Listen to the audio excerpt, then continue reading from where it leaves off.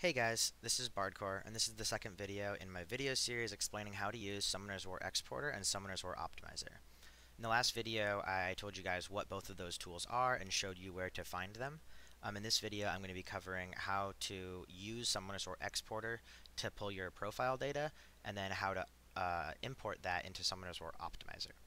So once you've downloaded Summoner's War Exporter, you can simply launch it. It launches into a pretty basic window. I've actually already got one launched here. This is what it looks like when you launch it. It's pretty simplistic.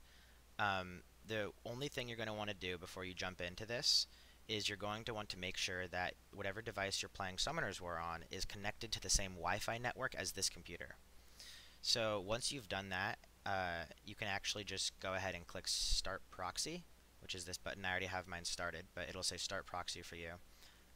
You can click Start Proxy. After that, you're going to want to go to the help page. If this is your first time doing this, which I assume it is if you're watching the tutorial, you're going to want to go to the help page, and Xzandro actually has pretty in-depth written instructions on how to connect your device.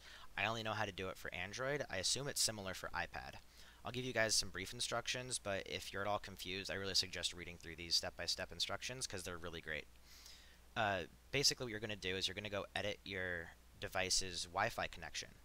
Go to the, you can long press on it or go to options and then go to the advanced options.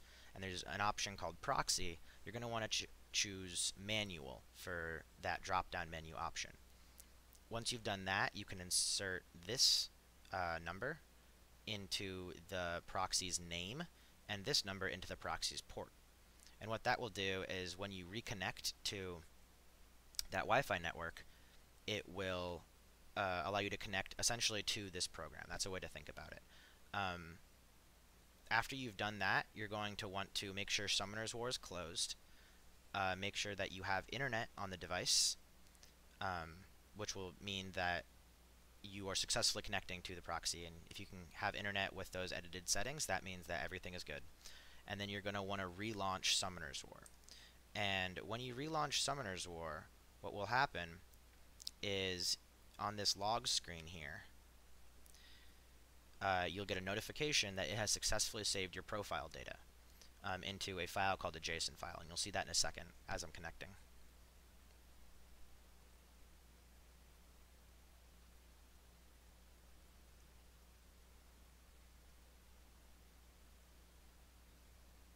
And there we go. So it saved my profile data to this JSON file. This is what you need to import into Summoner's War Optimizer.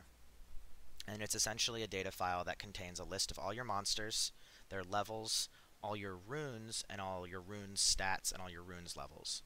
So it's a snapshot of your current profile, essentially.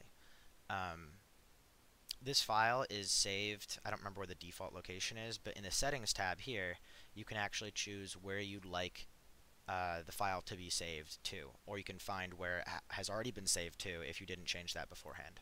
So once you do that, you can decide to leave this program up or you can close it. It doesn't matter. It is worth noting that if you stop this proxy or if you close the program, your device will no longer have internet. You have to go back to the Wi-Fi settings and change it back from proxy manual to no proxy, or to whatever the device settings were before if you have some elaborate internet settings. I don't want to tell you what to do, but make sure you change it back to wherever it was before if you want to have internet access in this device. So my JSON file was saved here in this folder I have called Swex files on my desktop. Once I have this file, I can launch Summoner's War Optimizer. Now I have the desktop app because I'm running Windows 10. If you do not have Windows 10, you have access to the website version, which is at tool.swop.1. You can also just Google Summoner's War Optimizer, and it'll come up, I think, as the first result.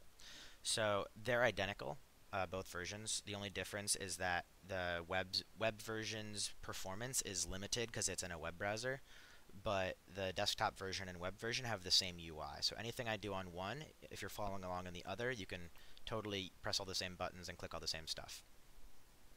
So this is the import screen. You can tell because on the left-hand side when you're going between screens, it's a little up arrow and down arrow.